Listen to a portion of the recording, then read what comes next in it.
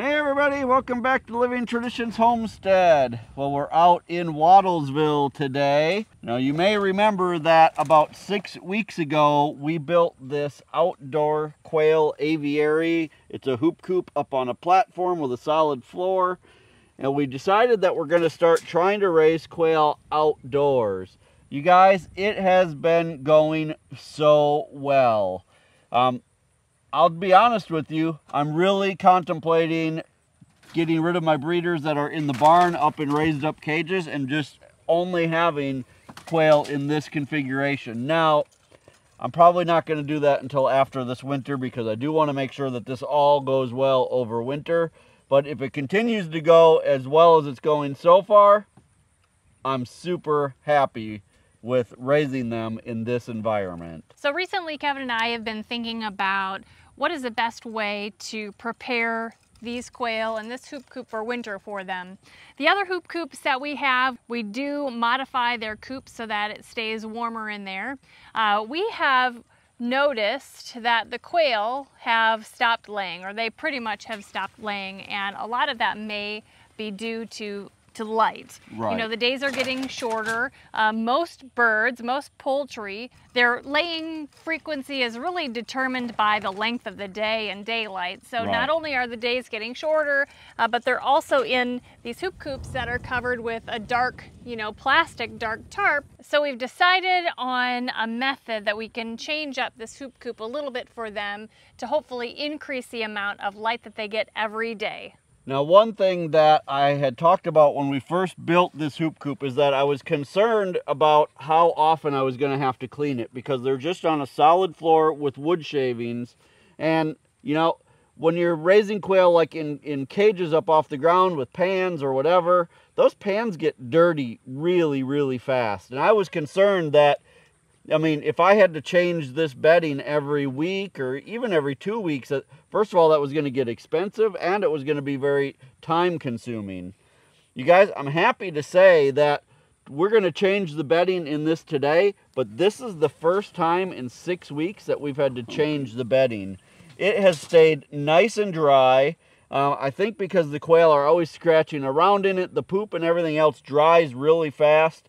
Nobody's got like poop on their feet. It's just a completely different environment than it is when the poop lands in trays. And then, I don't know how to explain it, but I'm just so happy with the way that this is going. But it has been 6 weeks, so today we are going to replace this. One thing that I've noticed is that over the last 6 weeks, because this front is completely open, when it does rain, sometimes the first maybe, 6 to 8 inches of bedding will get wet inside of this hoop coop. When I come out in the morning after a rain, I'll try to kind of fluff it up a little bit, but the quail also fluff it up a ton. And really by the next day, everything is dried out again, which has made it, there's like no smell. Again, if you've raised quail in cages up off the ground with pans, you know that quail can smell pretty bad. There's been no smell in these cages at all. It's just been, I don't know, so much better than I thought it was going to be. So the first thing that we're going to do today is we're going to actually catch all of the quail. We're going to put them in some containers, in some cages, and we're going to move them over into the shade so we can work on this. So we're going to catch all of the quail, then we're going to empty everything out of here, replace the bedding, and then get ready to start replacing this tarp with something a little different.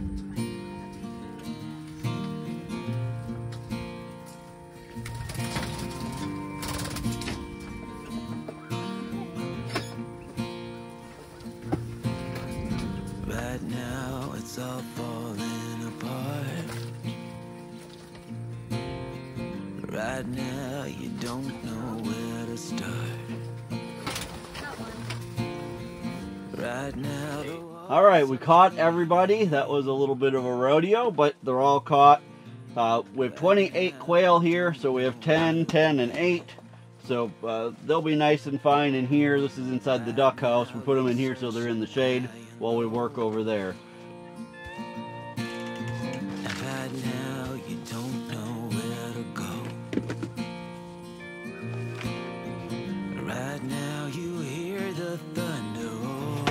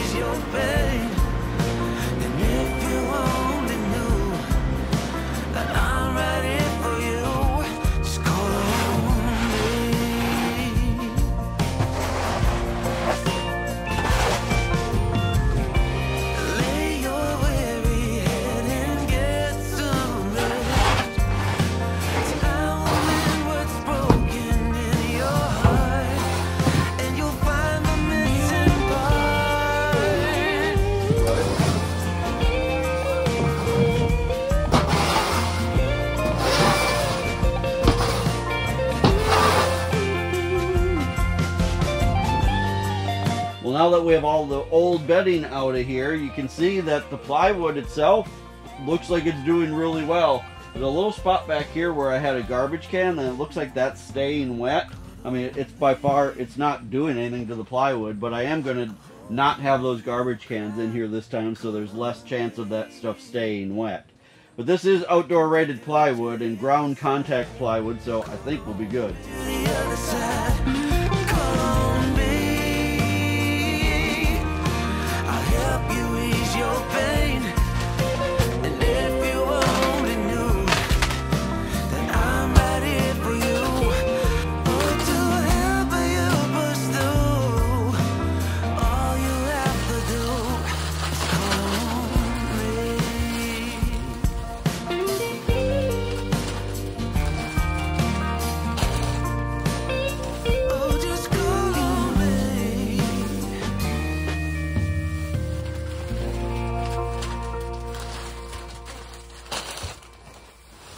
Alright, well everything is set back up in there. They have a nice clean home, but before we put the quail back in, there's a couple other things we still need to do, because otherwise when we take this tarp, the old tarp off, the quail might escape. So I went on Amazon and I bought this clear tarp. It's a reinforced heavy duty tarp. It's clear, and this should give them a lot of extra sunshine in there over the winter. Now, we won't use this, we won't leave this on year-round. This will be for winter only. And then in the spring, we'll put this dark tarp back on, because in the summer, it's going to get too hot if they have this clear tarp during the summer. Now, my plan when it gets really cold in the winter is to also board up these sides, you know, the front and the back. I might make something that I can hinge and kind of give them some ventilation when they need it. I'm still thinking about all of that. What I know is for now, for this time of year, it's still pretty warm during the day, so we can't have this completely closed up, but we do want them to start getting more light. So we've got this clear tarp to put on. That's the next step in the project. Now when we put the tarps on these hoop coops, all we do is use screws and washers in all of the grommets along the bottoms. We don't do anything along the front and the back. They seem to hold on nice and tight. So we're going to get this old tarp off. Now, remember, this old tarp's only about 6 weeks old, so it's not like it's not usable. We're just going to fold it up and save it for spring so we can put it back on.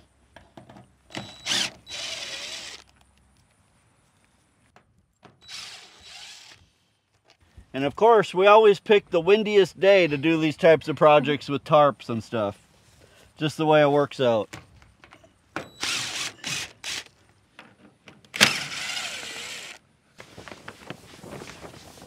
Careful, you know where it's...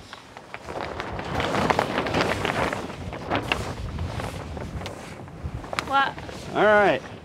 Well, that's one way to get it off. Let the wind do it for you.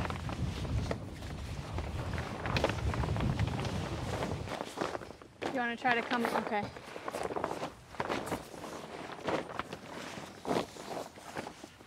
There's a lull. Right.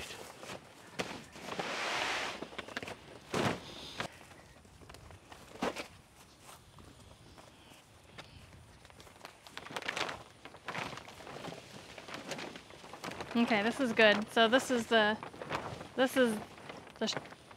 perfect size. Here we just need to go like up and over somehow.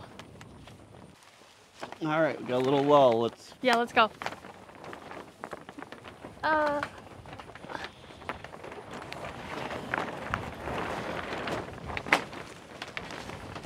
I'm gonna... You're snagged, I think. Nope.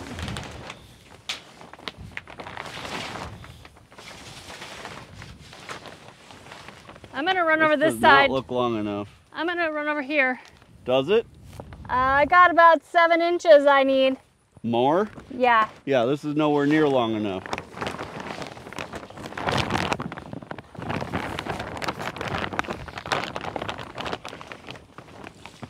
Luckily, because we have the metal, we can probably work something out.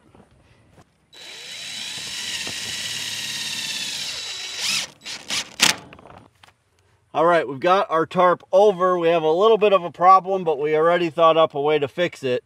So our tarp is a little bit too short. I bought this tarp because online it didn't say that the finished size was smaller than 12 by 16. It says it's a 12 by 16 tarp. Sometimes when they put this hem in, that deducts from the 16. And this one didn't say that, so I thought the finished size was going to be 12 by 16, but it's not. It ended up being like 12 by like 15 and a half, so we're about 6 inches short. It's not a big deal because we have these metal sides on the hoop coop here, so even if we're short, it's not like anything could get in there. It just means that we can't attach this side of our tarp to the wood. So what we're going to do is we're going to add some screws and some paracord and kind of weave it to attach this side. It's getting really windy out, so we need to kind of hurry with this, but we're going to try to get it done before any more big gusts.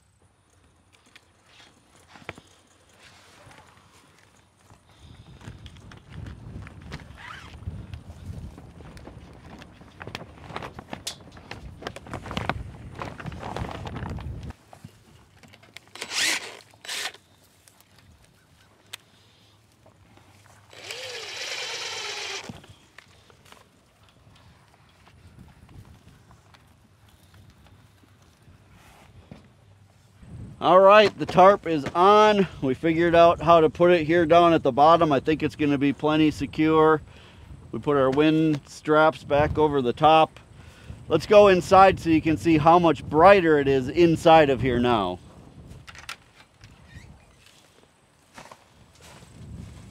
You can see, I mean, this is going to give them so much more light during the day. It's exactly the way that I wanted it for them. I think for overwinter, this is going to be perfect. They're going to get plenty of light.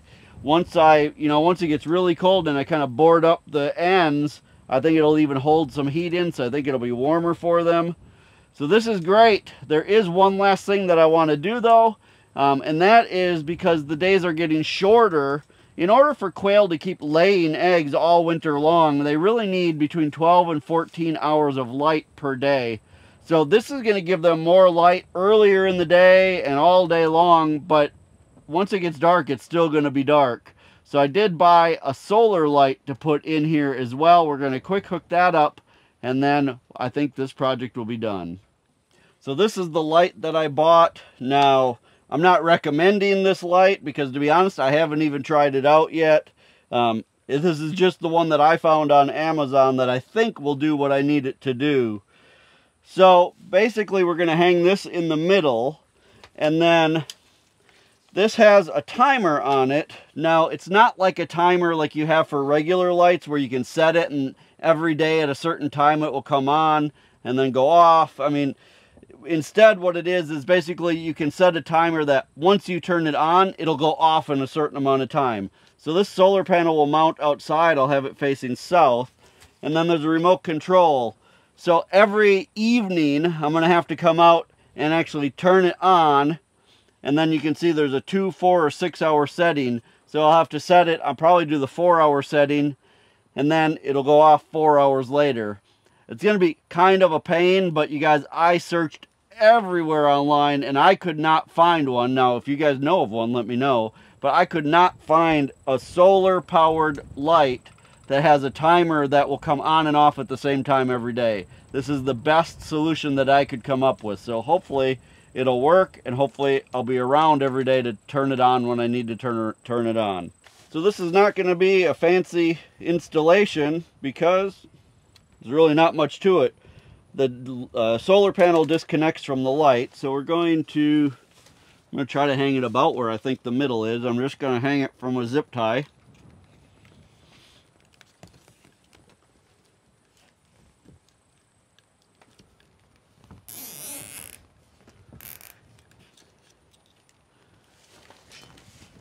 We'll just run our wire up like that, and we'll go mount our solar panel outside here.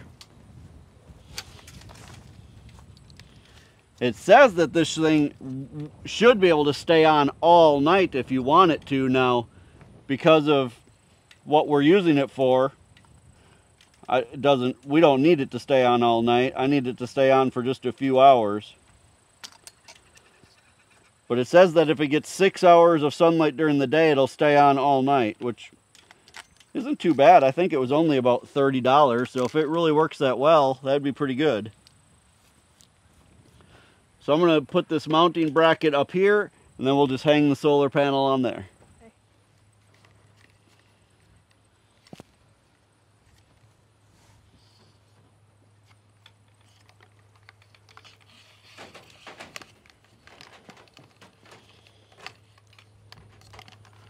Well, they give you a long enough cord here. I probably could have mounted this on the roof of the house.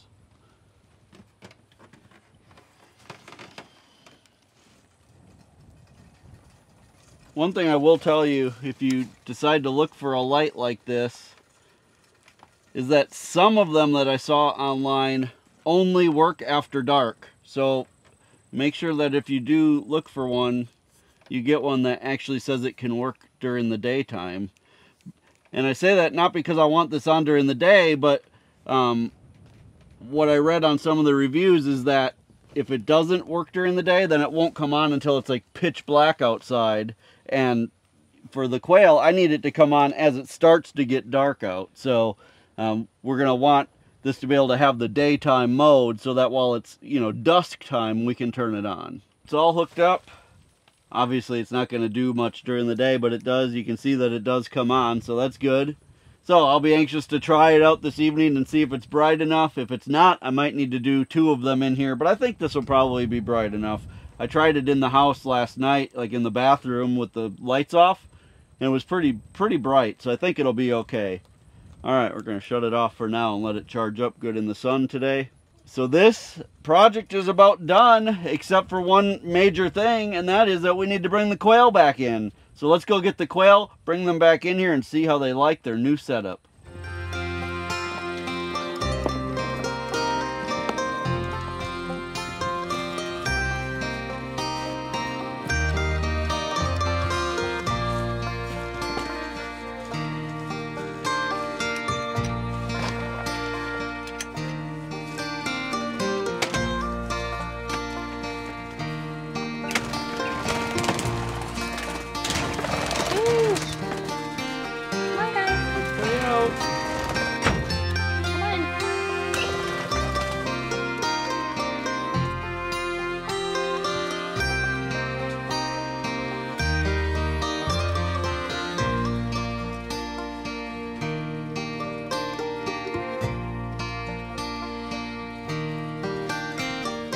Well, I am so happy with the way that this turned out.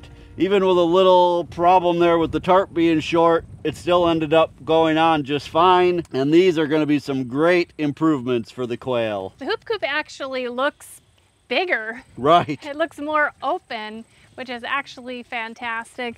The quail are loving it so far, and we really hope that this helps them continue to lay for a long time yet. And I think the addition of the solar light in there is going to help us hopefully get back into egg production here real soon. I'm always willing to try new things, and for a long time I was kind of scared to try raising quail in this way, thinking that it would just be a lot of mess and a lot of extra work, and it actually ended up being exactly the opposite.